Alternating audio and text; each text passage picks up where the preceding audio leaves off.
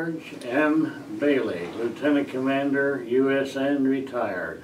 Out of the blue, they assigned me as the Naval Liaison Officer in St. Thomas. So St. Thomas, the Virgin Islands, which was really, I had no idea I was getting the orders, they just came in.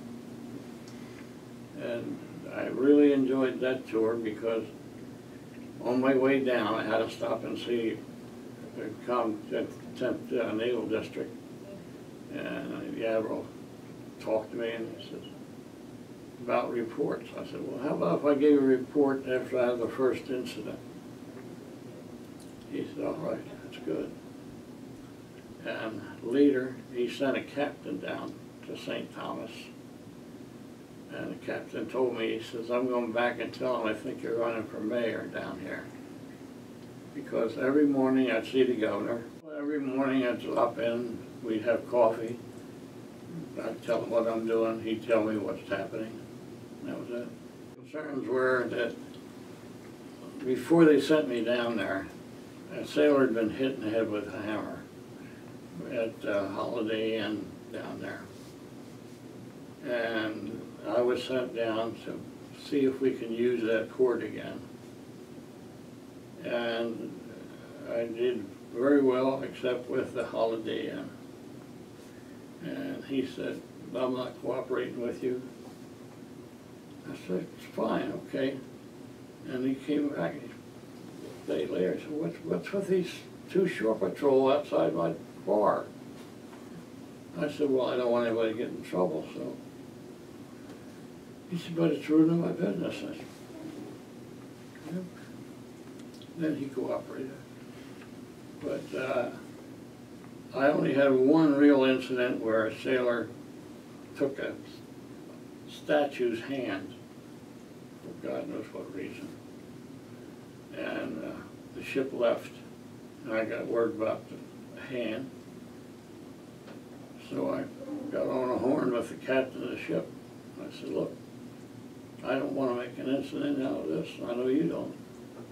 But you got a second-class radio man down there who's got a hand, and I'd like it back. I got it back. So no incident. No. And I've had very good relations with the police, you know, and they just didn't want incidents either. Then I'd go down, I'd go down to one of the out-of-bounds districts and talk to the guy that was in charge of that. And I talked to the police, and we had no incidents.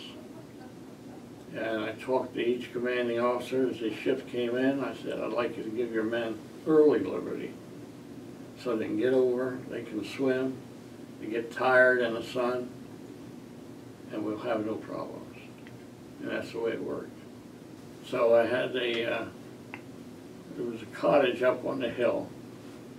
I found that. And I told Governor Gajowski that I've got a place to live. I don't have a phone yet. I don't know when I'll get a phone. I got home that night, two guys running up the hill, phone wire. That's the way it was. It's the way it works. Just nice.